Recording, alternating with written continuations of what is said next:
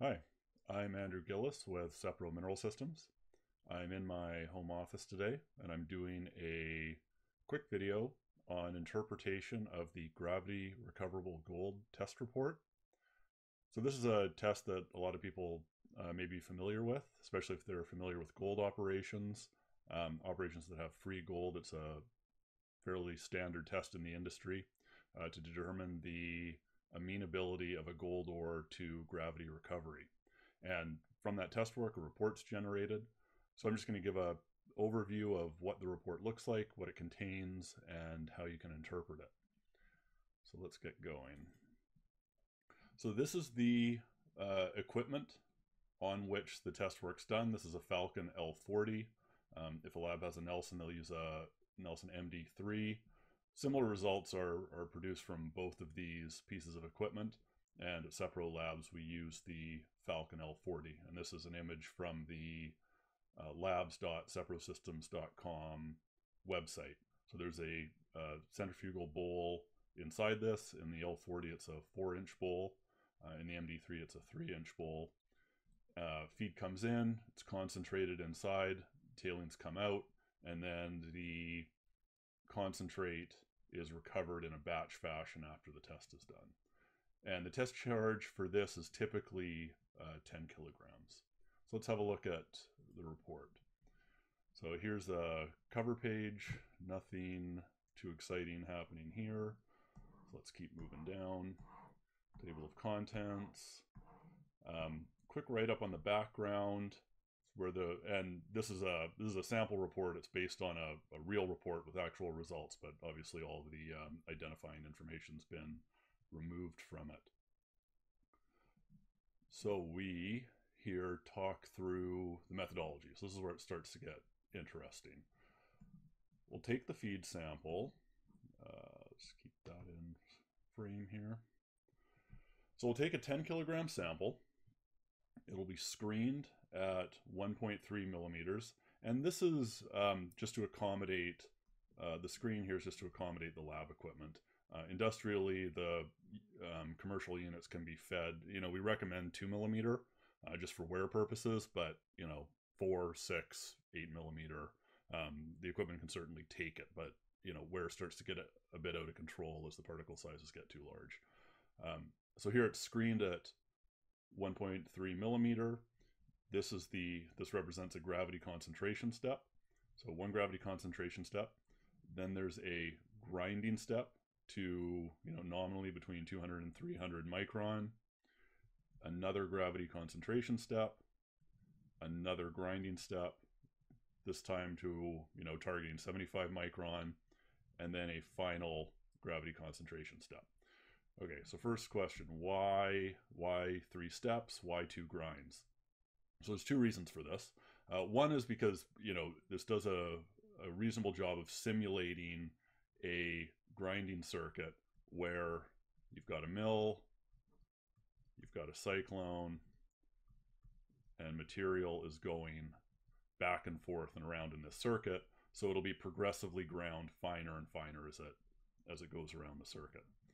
The second reason is because it gives you a reasonably, let's just say good, but empirical assessment of the gold liberation size.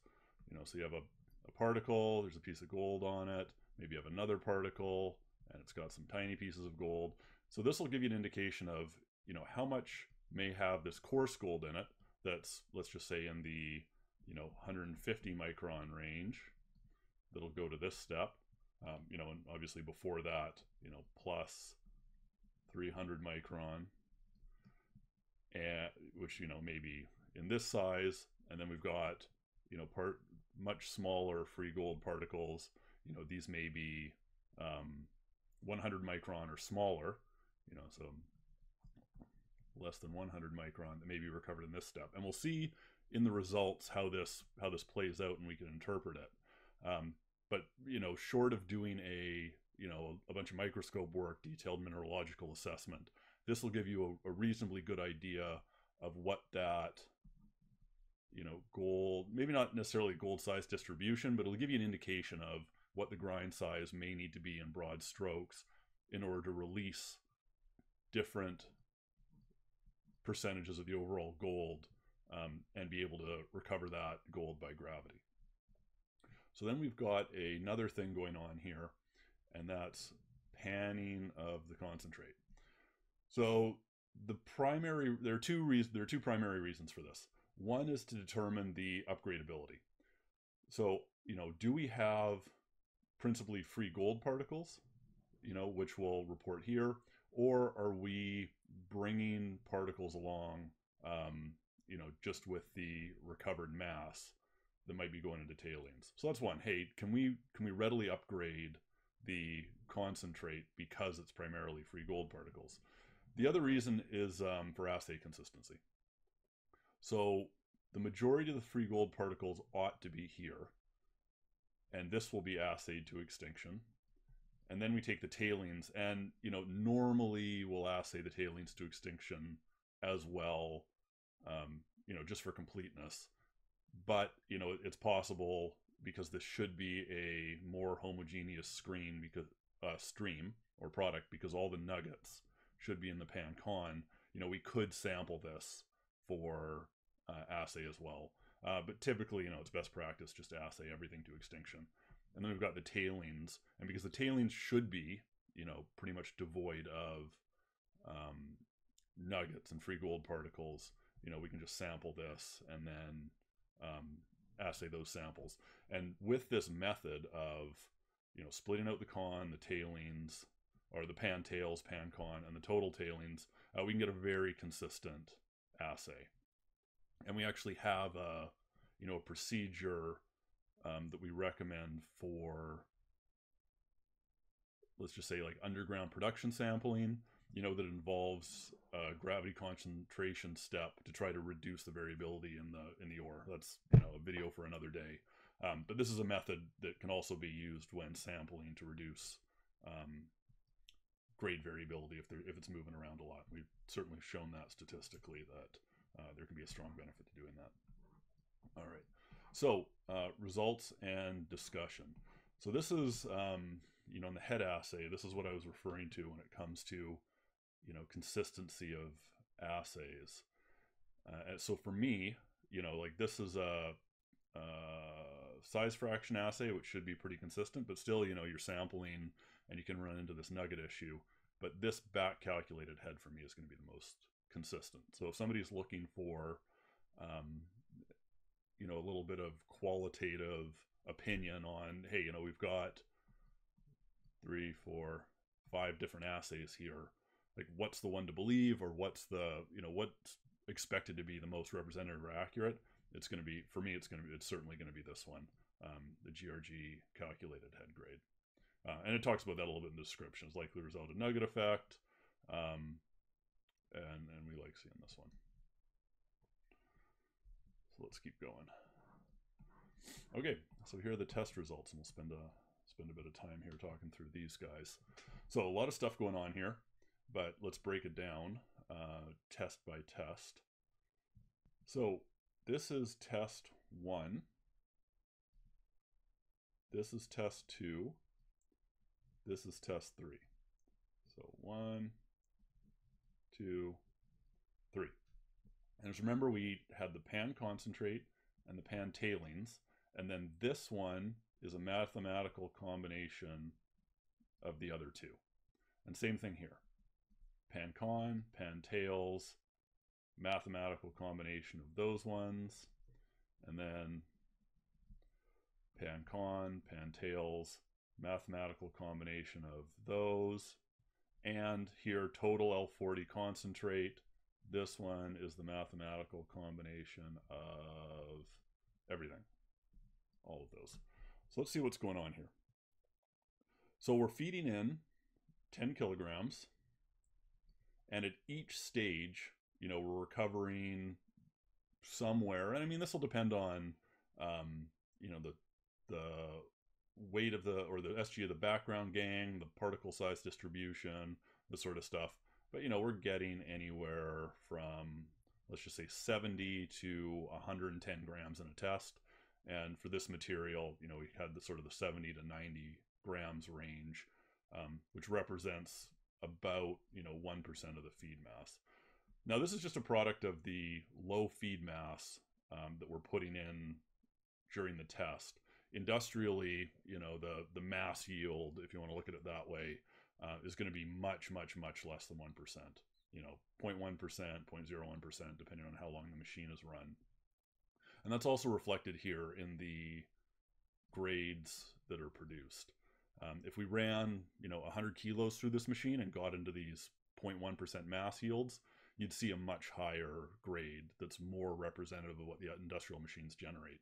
So the industrial machines will be generating grades that are a lot closer and more analogous to the pan concentrate, where you're in the 2,000 grams per ton up to 10,000 grams per ton or something like that. So I'd say a good thing to look at here, if you say, hey, what's the industrial grade going to be? It's going to be a lot closer to this pan concentrate. That'll be a lot more representative of the grade.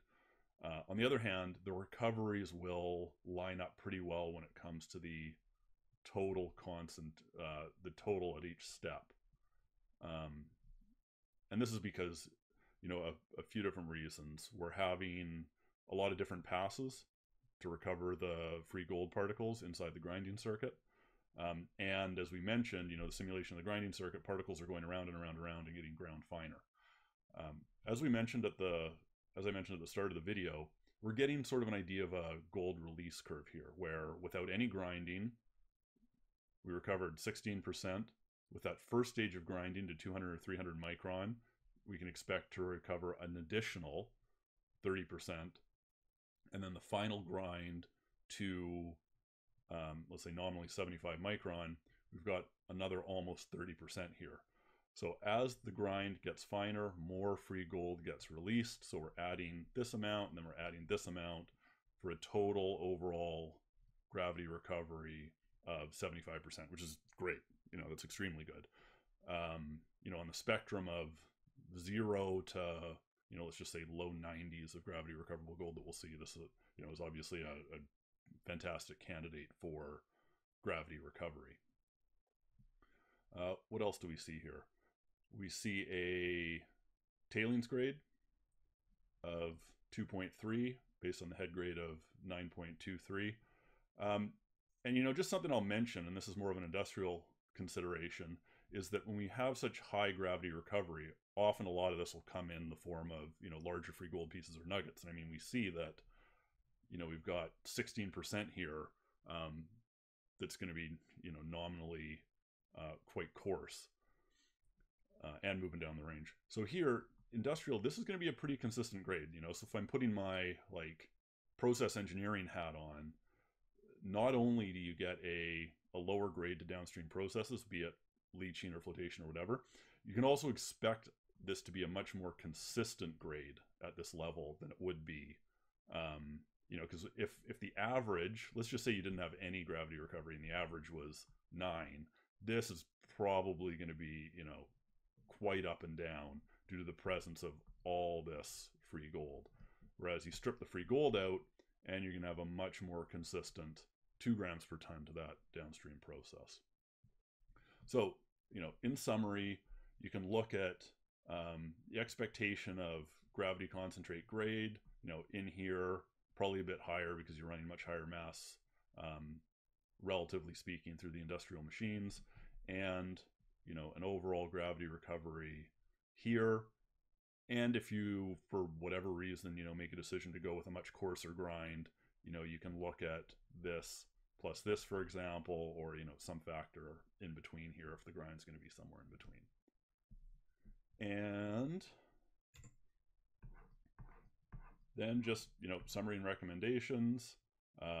Grinding's required. Here's the overall recovery, and a significant amount of gold in the tailings. So, hey, let's take a look at downstream processes.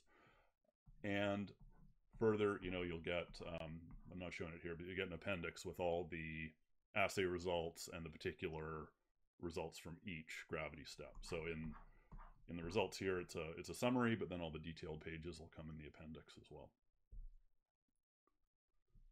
So I hope that was a helpful overview of the GRG test report. If you have any questions, comments, interested in learning more, please go to labs.seprosystems.com. All the contact information's there. Lots of smart people working in the in Sepro Labs, so please feel free to get a hold of them to learn more and for any help with anything you need. And thanks so much for watching the video.